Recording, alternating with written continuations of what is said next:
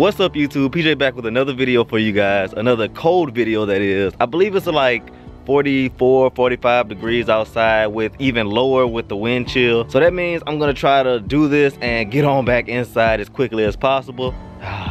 Peggy, trying to make you faster. As y'all can see by the title and thumbnail of this video, I am gonna be unboxing and trying to install a part on Pegasus real quickly and trying to get her up to the 500 horsepower club. This should put me there. It should be a pretty simple, quick install. So let me just go ahead and grab the boxes and go ahead and start unboxing these things.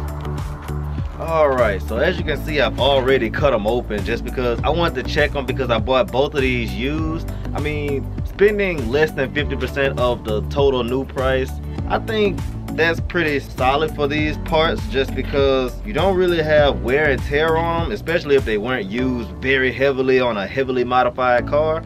But yeah, look at it. This is what I bought. Look at this. Look at this.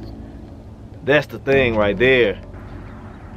I got an Accufab single blade throttle body, and just to let you know, there is the Plenum in the other box. But yeah, I need to go ahead and install this. This should put me in the 500 horsepower club. I have heard both sides of the story, like you need a ported Eden or better for 500 horsepower, and as well as a great upper and lower pulley combo.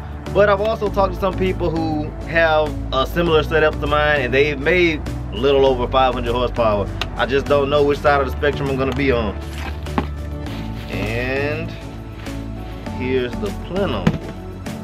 And they're both polished, which I don't really like the polished look. I would rather just a black all over look, but I guess it'll work. Alright, so it shouldn't be too hard for me to take all of this off. All I need to do is take off the intake on up to the Plenum. And like I said, it shouldn't be too hard. I just don't have any experience with taking off the throttle cable and cruise control cable. So I don't know how long that's gonna take me to figure out. But all this other stuff is just like taking off these different sensors and unscrewing these screws and bolts and things. That won't take very long. So let me get started with that.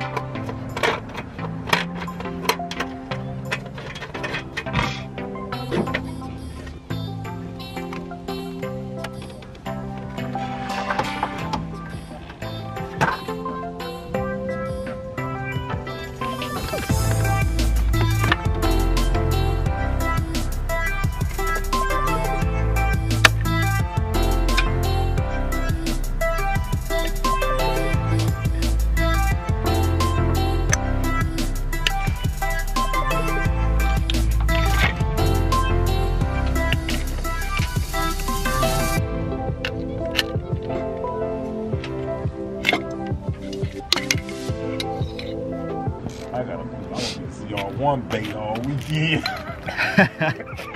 Look at this, man. I'm gonna be getting slapped around by ZR1s all weekend. Ooh, I can't break this. Not without breaking my hand in this cold. You can buy them polished or the guy had They only come polished. Oh, okay. I don't like that though. Dude, you might need to color that little Eden. You might need to paint that little Eden.